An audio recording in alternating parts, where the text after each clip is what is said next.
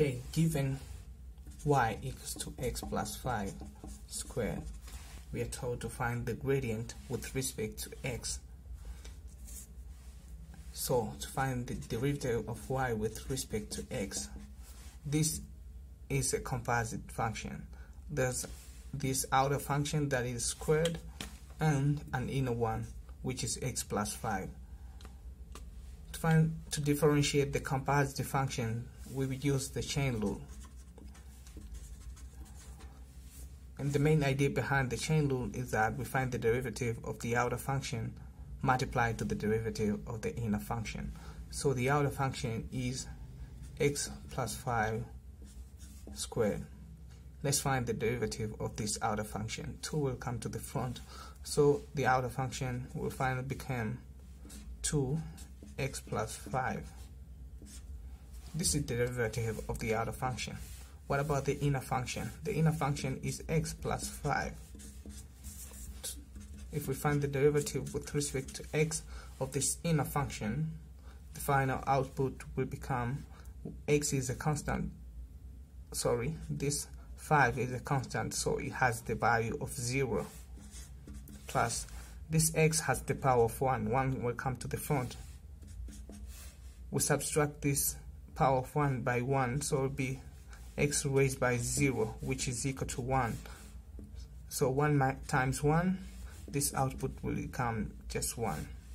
So the outer function multiplied to the derivative of the inner function, 2x plus 5 multiplied to 1.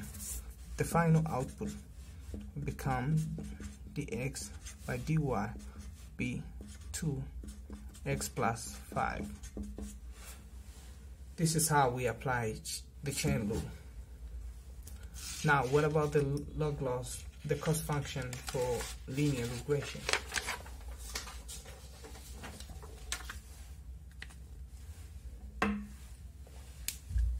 We know that the cost function for linear regression is 1 divided by the total number of elements summation starting from 1 up to the n number of items, y actual minus y predicted squared.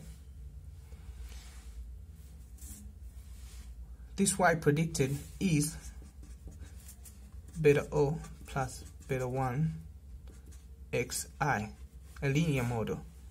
So to differentiate, we want to differentiate the cost function with respect to beta 1 and beta O. To be able to do that, let's express this formula. This summation I equals to 1 and y actual minus beta O plus beta 1 xi. Now, in order for us to differentiate at a certain point, we want to ignore this summation sign and the value of m, because we are finding the derivative at a single point. So our cost function now becomes y. Since we are now differentiating at a single point, we don't use this sub i, so beta O plus beta 1 x. This is the formula we want to differentiate. Forget the square here.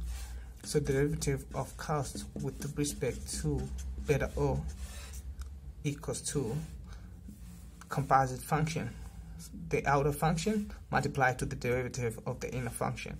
So the derivative of the outer function, 2 will come to the front, so it will be 2y.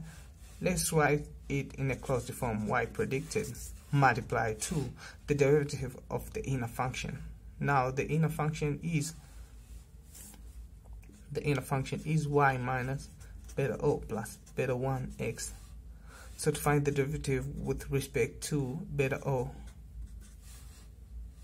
y is a constant item, beta 1 x is a constant item too, so we will remain with minus beta O. So this beta O has the power of 1. 1 will come to the front, so the whole output will remain as 1. Now this minus 1 multiplied to the derivative of the outer function, 2y minus y predicted multiplied to minus 1. The final output will be minus 2y minus y predicted. This is the derivative of cost with respect to beta O. But in order for us to find the derivative of cost for the whole data set, we will add this summation. So it will be 1, 2 summation of, this is a minus now. We had the value of 2, so 2 will come to the front here. Now it will be y minus y predicted. This is our final equation for the cost function with respect to beta O. What about beta 1? Also known as the slope.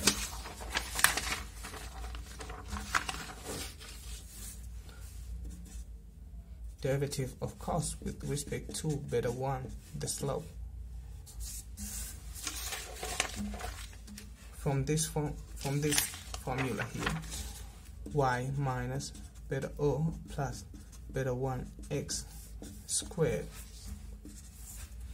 Again, 2 will come to the front, so it will be 2y minus yp multiplied to the derivative of the inner function. This will become a constant now. This is a constant 2. We have minus sign beta 1 x. X is a constant in this situation, so we will ignore it. Now beta 1 has the power of 1, so it will lead us to 1. We also have the minus sign here.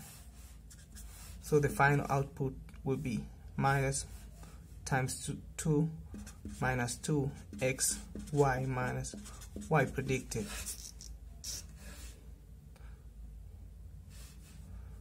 Now let us not bring this x in the front. Let us just leave it in there.